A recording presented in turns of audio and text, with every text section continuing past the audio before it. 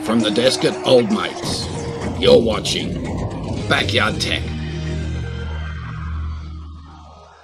Things haven't exactly been great for Alphabet Inc., the owners of Google, and then so on down the line with all the stuff that Google owns. We've had privacy problems and investigations into it. Last week I reported a news story regarding YouTube and themselves copping a $170 million US fine from the FTC for children privacy violations. Well, things are about to and could get really bad for Google.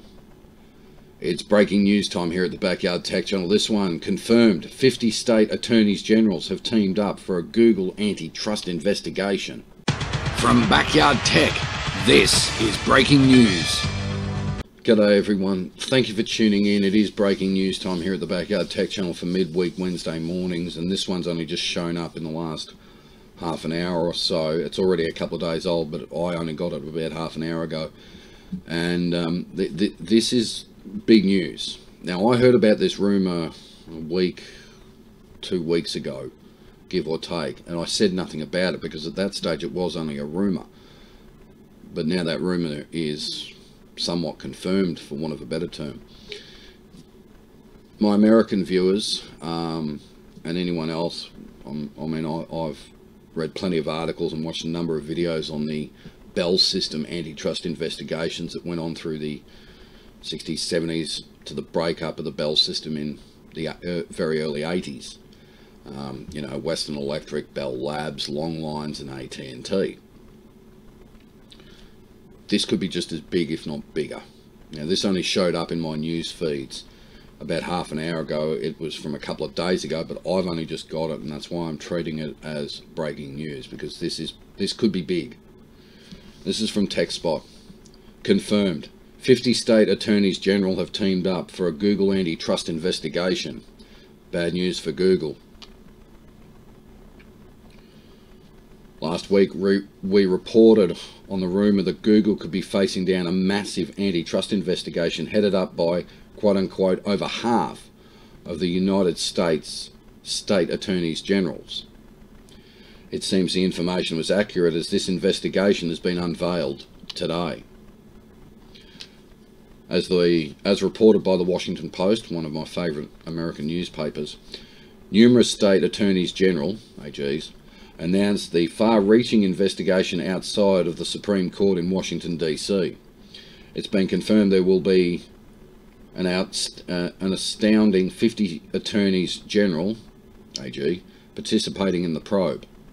The team will be looking into Google's domination of the internet advertising and search industries to determine whether or not it has engaged in any anti-competitive business practices. My American viewers, the Bell system, if you're old enough to remember it. However, it isn't just antitrust concerns that have sparked this review. As the Post notes, some AGs are concerned about how Google handles user data and the way the tech giant, quote-unquote, processes and ranks search results. While the probe wouldn't exist if regulators didn't have concerns about Google, Utah-based AG Sean Rears says there's a quote-unquote presumption of innocence, at least until proof of any law-breaking practices come to light. Google, for its part, reiterates that it will be fully cooperating with regulators during the coming months. We'll keep you updated if this deep dive into Google's business practices turns up any important information, but we don't expect to see anything for a while, and that's fair. These sort of investigations can take quite a while to resolve, and it'll usually take even longer for any potential penalties or fines to be discussed and meted out. This is big news. Now, I'm going to, as much as I can, keep my mouth shut, because we know my opinions are not allowed to be broadcast. I will say this. This could be as big as the Bell system investigations, if not bigger. Google controls a massive swath of the internet. But on the face of it, you could be forgiven for thinking Google is involved in antitrust and monopolising the internet to suit themselves. This will also look into Alphabet as well, the parent firm of Google. I'll be watching this one. Now, I've got many opinions on the article. I've got many opinions on the way I see this going.